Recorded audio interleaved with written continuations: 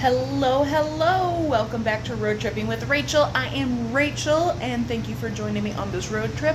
So we're going to do a little bit of just a chit-chatty Saturday with me. It is like going on well, it's past 12:30 at this point. But with that, I took the morning and I was working on getting some blogs done. So that way those will be ready to post on roadtrippingwithrachel.wordpress.com. So if you aren't following me, you should go on ahead and do that. But I like to invite you to join me on my road trips as I work my way through the Bible, through life, and then some of my time out on the road. So today we are going to actually, well, I shouldn't say today, this afternoon, we are going to be baking. I'm just in a baking mood. It was kind of a rough week at work. I'm not going to go into it, but because I like to keep work and personal life pretty separate. But it was a rough week. We'll put it that way. It was a rough week. So I really enjoy baking. It's a way for me to relax. I like to craft, to bake. I'm an 80-something-year-old lady in my heart and my soul.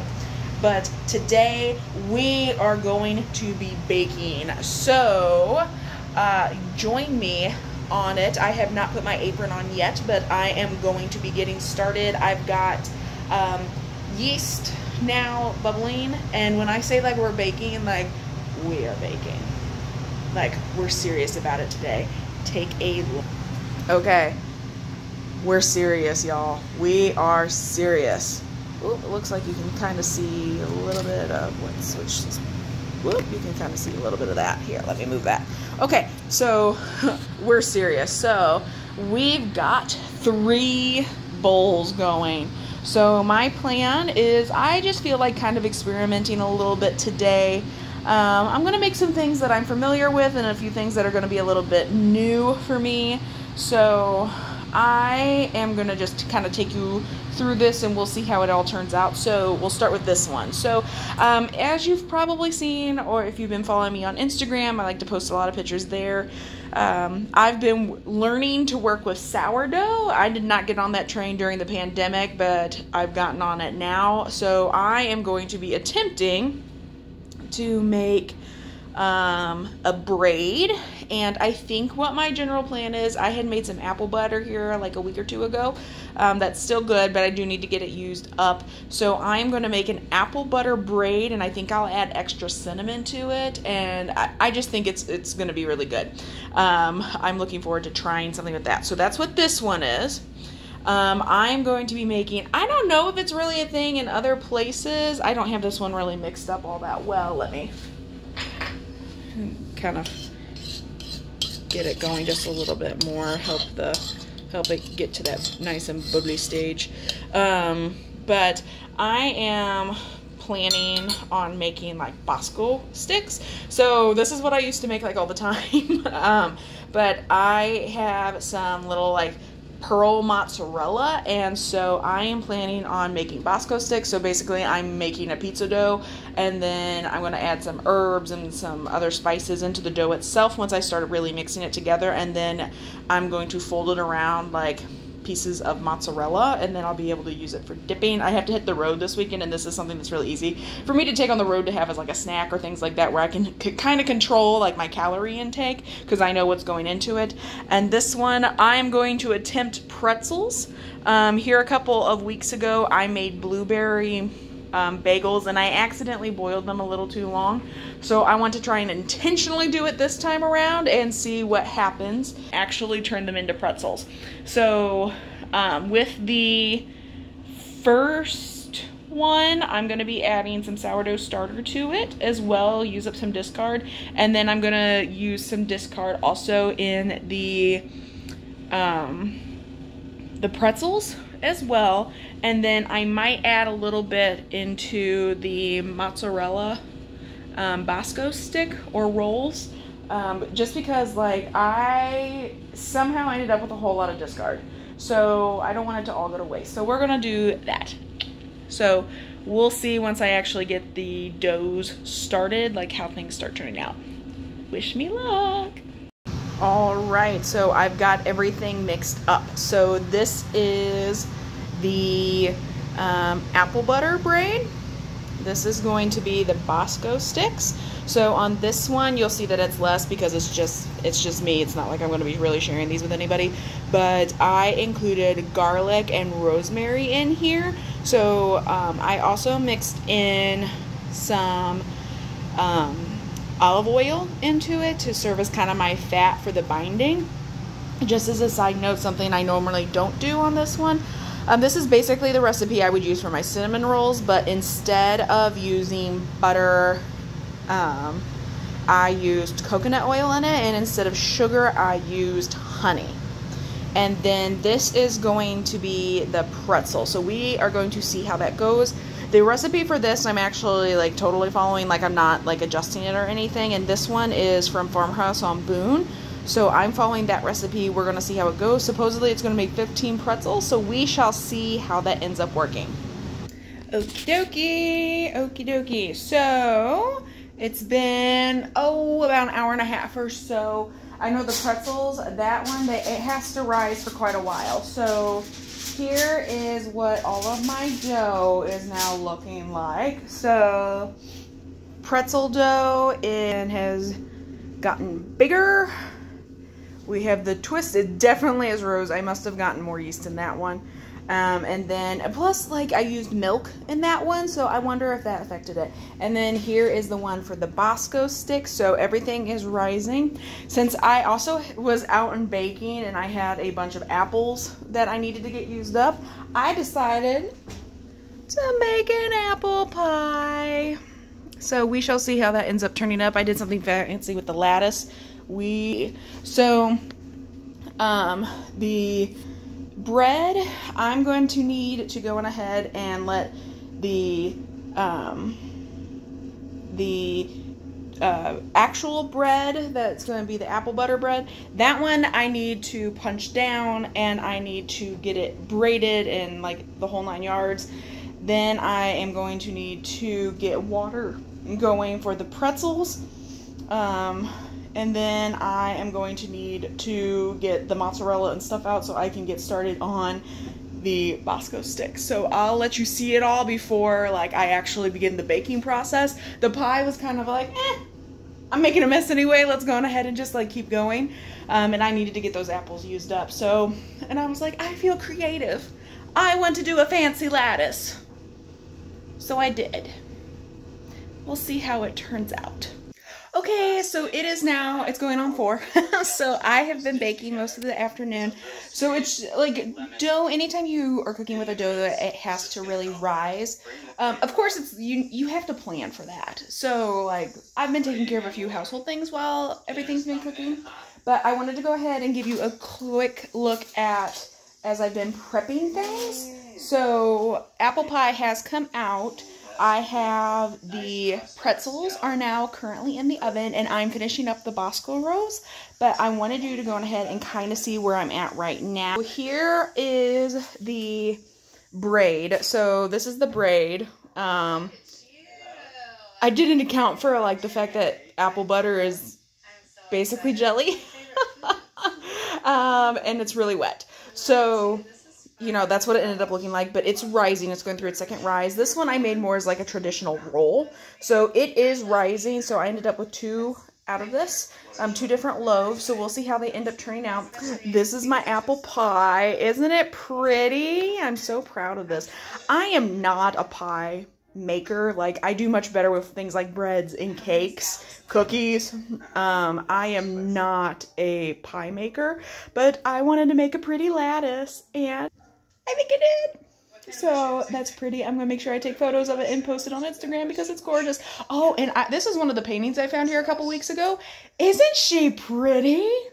I think it's very appropriate for the kitchen because she's in the kitchen and she's making something with bread. So I feel like at some point I'm going to need to find someone who will take a picture of me while I'm making like cinnamon French toast or something like that. And like take a picture of me in my apron while I'm dumping milk in a bowl. That's how I'm feeling right now. Here is then the balls. So this is just some little like pearl mozzarella. And then this is the dough that I had prepared earlier. Like I said, I put garlic and rosemary in it. I had like flattened out. I divided it into 8. I flattened everything out, and I am going to be then twisting them. So we shall see if I can manage to show you what it ends up looking like without making a huge mess or destroying my phone, because that's what I use to film all this, is my phone. Okay, so that's mostly stable. So whenever I do it, just fold, fold, fold. We get a little ball, and then I will put it in the pan. Pan's over here on this side, a cast iron skillet.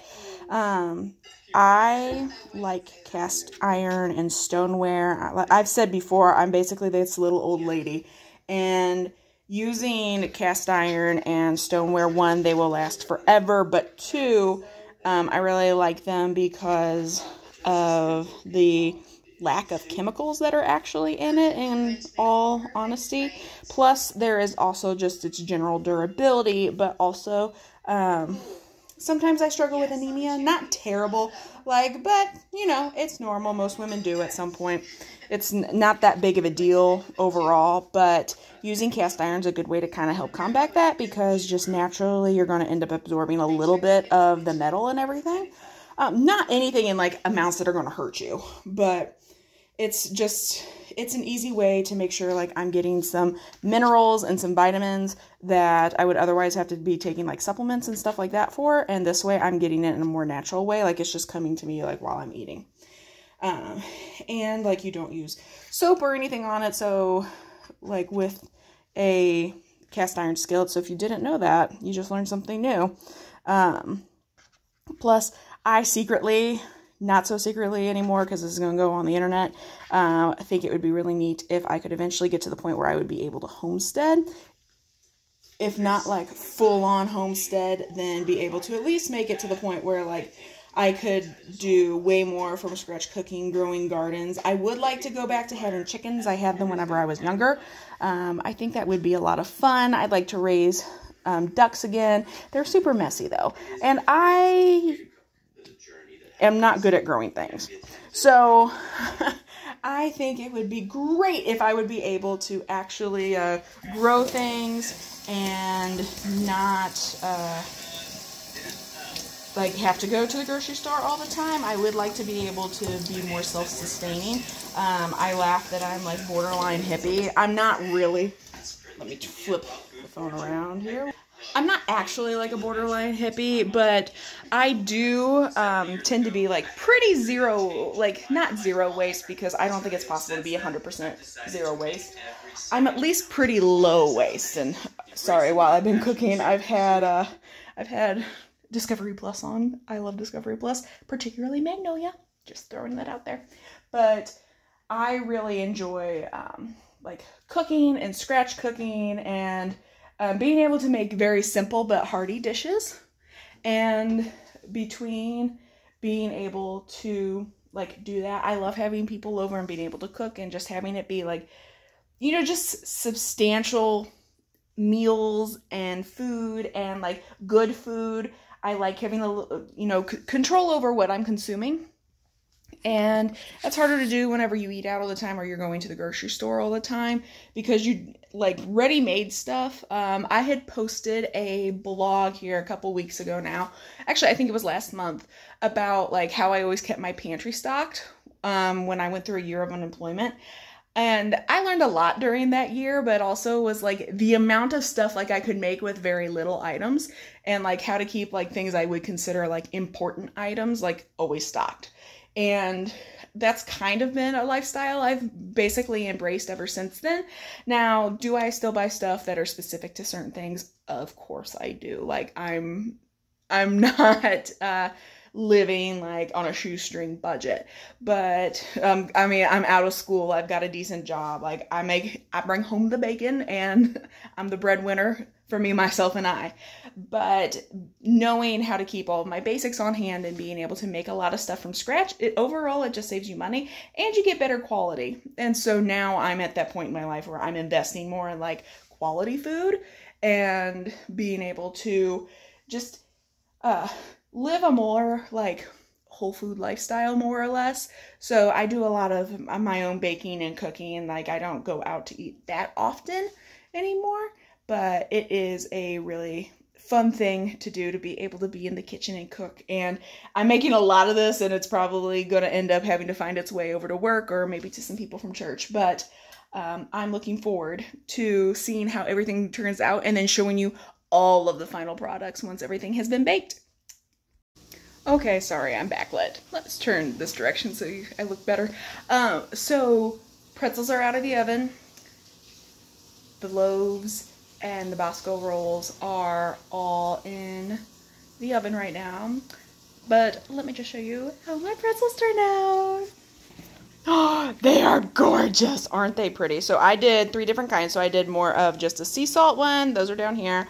I did everything but the bagel seasoning on these. And then I did garlic parmesan with some rosemary on these ones up here. So ignore my sink. So I kind of want to try the pretzels because they look so good.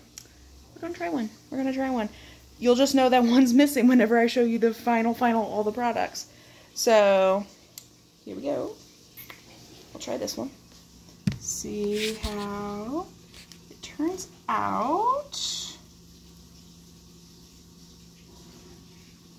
And remember, these are sourdough too, so.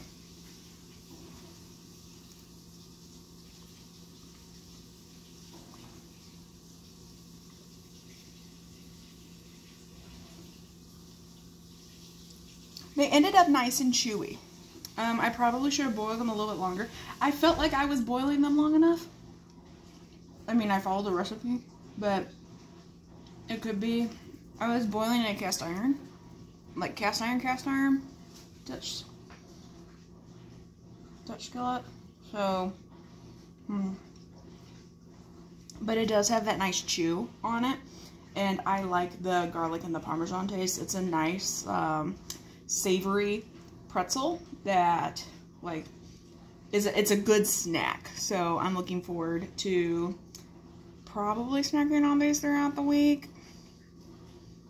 They might just be a meal at some point, but and taking them on the road because I'm actually traveling this week. So, yep, definitely worth my afternoon to make these. I approve. It's all out of the oven. I just took it out. Oh my goodness. It all looks so pretty. Okay, so I saw that I made the pretzels. Here are the loaves, the apple butter. So this is the braid. So it expanded a ton. I think part of that might have been just because apple butter in and of itself, like, because it's so liquidy, I think that kind of fed in, and with the sourdough and then with the apple, you can actually make like yeast out of apple. So I think probably what happened with this is from the amount of apple butter, I think it fed the sourdough more and made it expand more, because this one expanded quite a bit too, but not as much. Although it was smaller, it still expanded a whole lot. And then the Bosco rolls. Look at how pretty. I need to put some butter on them so that way they'll be all nice and soft. But aren't they pretty? Probably what I'm honestly gonna do with this one is I am going to go on ahead and probably warm up some pesto, and then we're gonna have a little bit of this probably for dinner. I'm just saying, I have some fish that I made too, and this would be excellent to go along with it. That has been my cooking adventure and baking adventure today. Thank you so much for watching my video. If you liked it, make sure that you like and subscribe. That helps me know what videos are doing really well, and it lets me know what kind of content you all want to be able to see. I really appreciate you taking the time to watch the video, and I will see you the next time I decide to go on a road trip. Bye!